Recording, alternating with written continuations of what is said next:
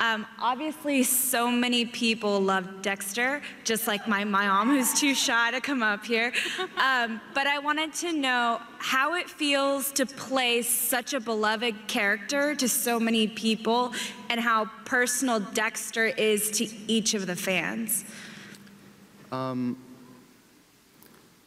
It feels amazing. I mean, it's of all the things that we do as far as publicity goes, this is really the most gratifying. And, you know, because you guys are here because you like the show, not because somebody made you come and it's your job or whatever.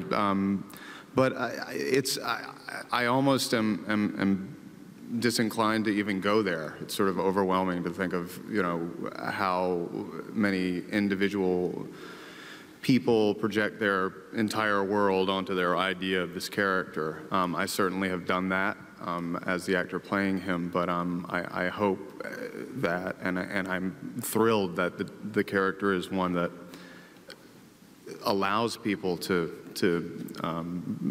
project their fears, hopes, dreams, fascinations. It's a once-in-a-lifetime thing to play this part, for sure.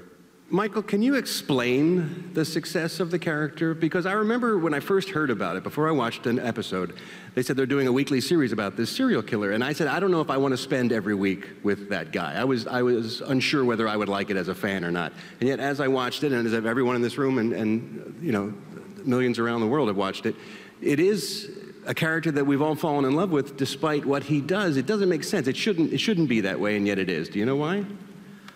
I think there are, you know, a lot of different ways in which the show appeals to people and reasons that people identify with him or love him or what have you. But for me, I think we all have some sort of shadow side that we try to that we have to contend with and manage, and his is pretty heavy. And maybe we admire him for the unique responsibility he's taken, even though it's sort of outside the box.